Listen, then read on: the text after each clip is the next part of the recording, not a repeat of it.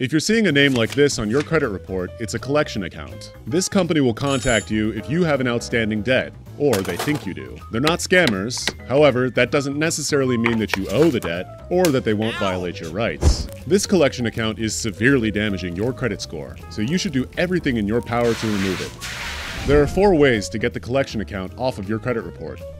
1. Dispute the debt. Send a dispute letter to the collection agency and the credit bureaus. The collection agency has 30 days to prove that you owe the debt. If they can't, they must delete it from your credit report. 2. Try pay for delete. If you haven't paid the debt yet, ask the debt collection company to remove it from your credit report in exchange for payment. This probably won't work, but it's worth a try. 3. Send a Goodwill deletion letter. If you've already paid the debt, explain your situation and ask the debt collectors to remove the account out of the goodness of their hearts. Unfortunately, this is also unlikely to work.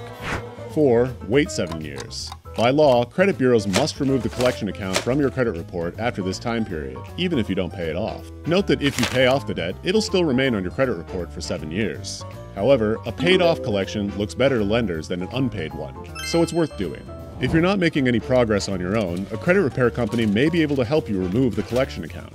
They may be especially helpful if you have other inaccurate marks that are bringing down your credit score. Bear in mind that a credit repair company can't do anything that you can't do yourself, but they could save you time and a headache. When debt collectors contact you, remember that you have rights. Debt collectors aren't allowed to harass you with incessant phone calls, reveal your debt to anyone else other than your spouse, or trick you into paying more than you actually owe. You can also tell them to stop calling or contacting you altogether, and they'll be forced to do so. To take the next step on your financial journey, watch these videos.